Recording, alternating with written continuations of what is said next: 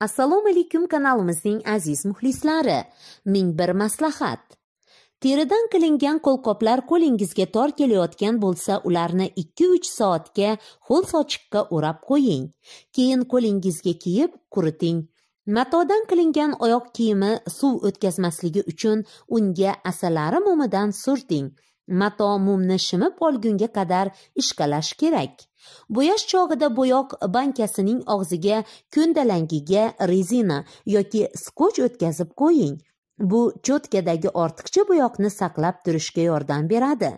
Kanalimizga obuna bo'ling, like bosing va kommentariya qoldiring.